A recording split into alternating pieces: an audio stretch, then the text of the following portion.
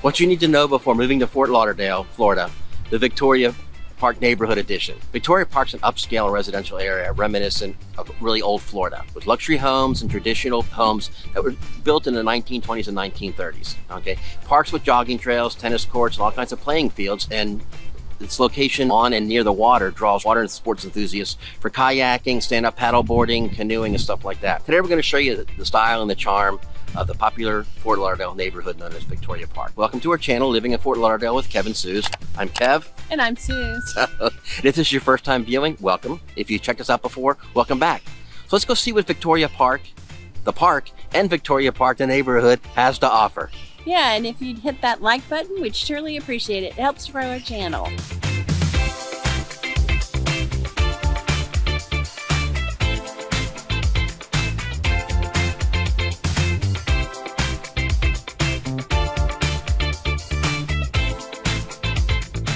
Here we are just walking down Victoria Park Road. You'll see some of the diversity of the architecture here, which kind of lends a lot to Victoria Park's charm. You'll see they call it, it's reminiscent of what they used to call the Florida cracker houses.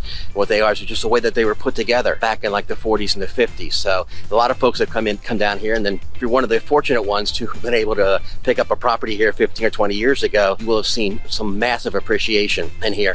A lot of the properties in here, the median sale price of homes here in Victoria Park is about $425,000 when you factor in single-family homes and also factor in a lot of the condos and the townhomes in here. That lends for a pretty high median sale price. Well, actually, it's actually one of the highest ones in Broward County, if not the highest for a given neighborhood. So you'll see some of the beautiful trees here, beautiful roads. It's no wonder folks love Victoria Park. One of the great things about Victoria Park is its actual location. It's within a couple miles of the shops and the restaurants in Las Olas, the central business district here in Fort Lauderdale, very close to Fort Lauderdale Beach and to the beaches around here. It's bordered by Broward and Sunrise Boulevards. The Isles of Las Olas, the southeast, and Fort Lauderdale Beach are all very short walks right down the street. It's easily one of the most recognizable neighborhoods around here, not only just from the trees and from the parkland, but also from the actual style of the homes. It really does epitomize the old world charm of the Fort Lauderdale area. There's about 2,000 homes that make up Victoria Park, and there's about 1,500 condos and townhomes and apartments that are also in there. There's also a very large number of bungalows, kind of like older bungalow homes and ranch homes and stuff like that that were built within the 1940s and the 1950s. All the new construction going in is typically two-story, and they're about 3,000 square feet, so they're very large upscale properties here. And some of the best shopping and dining is really close by, like Canyon Restaurant, the Galleria Mall is just right down the street, and also all the shopping as we talked about at Las Olas Boulevard. There's a number of parks in Victoria Park itself. You have Victoria Park, and then you have the Holiday Park, which is actually now a big tennis center thanks to Chrissy Everett, who grew up here and trained as a tennis star from here. Like most of the areas around here, it has a great Broward County schools. Victoria Park has certainly earned its name, at least the park portion of it. There's over 95 acres of parkland in Victoria Park. Today we're down at the Ann Beck Park, which is right on the water. You can see the beautiful water in the background here and the nice little hiking trails and biking trails that are around here. So it's one of the nice parks that are here at Annie Beck Park, here backed up on the water. Beautiful little area down here, nice trees, nice and quiet. Actually a little bit cooler down here in the shades. You've heard us mention the term Florida cracker architecture, and basically what it is, it was very popular back in the 30s and the 40s. What it really comes down to is it's metal roofs, there's raised floors, wraparound porches, and what they call shotgun hallways. So it's a very popular architecture, and it's making a tremendous resurgence here today. But a lot of the homes here are basically being redone, torn down, and rebuilt, just like they were originally when they were built, over 70 or 80 years ago. We're here at Holiday Park. Actually, it's one of the largest parks in Victoria Park.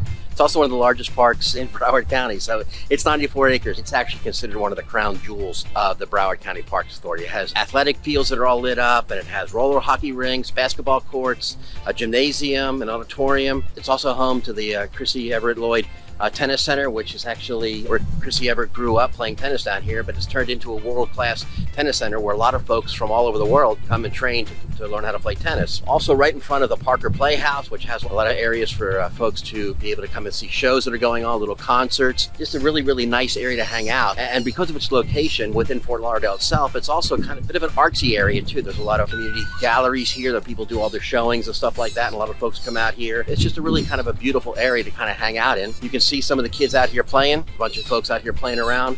The big lit ballpark. There's actually 2 dog parks here for big dogs and for the little dogs that come out here. And we've brought our own Buford down here a few times. The other thing is that if you'll notice, the playgrounds here and the areas are set up so also for the kids, where it's a soft landing if for some reason they happen to miss that jump, or they happen to kind of slip off some of the things. It's a nice soft landing area for them. Folks are coming out here. They come out here 7 days a week, and it's just a really beautiful area to come out and kind of hang out in.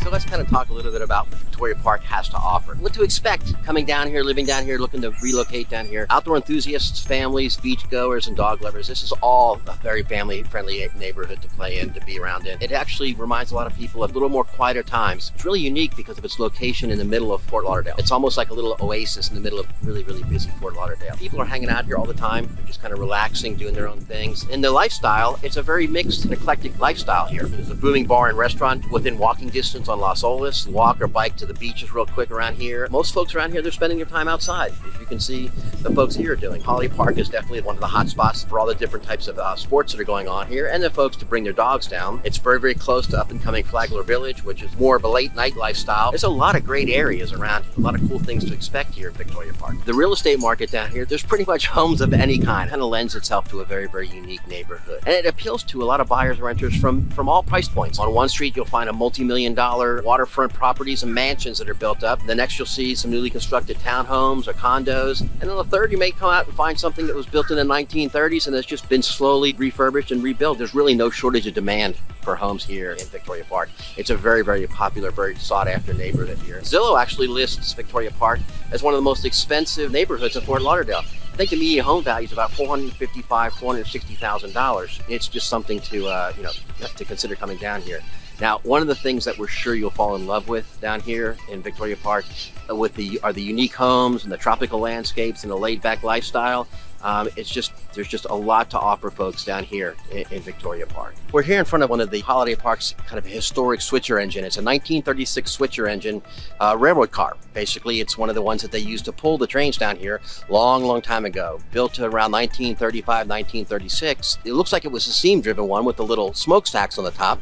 But actually, it was actually oil fired, basically how it ran. So it's kind of a cool thing to kind of see around here. It's just one of the many things that are neat and interesting in regard about Victoria Park.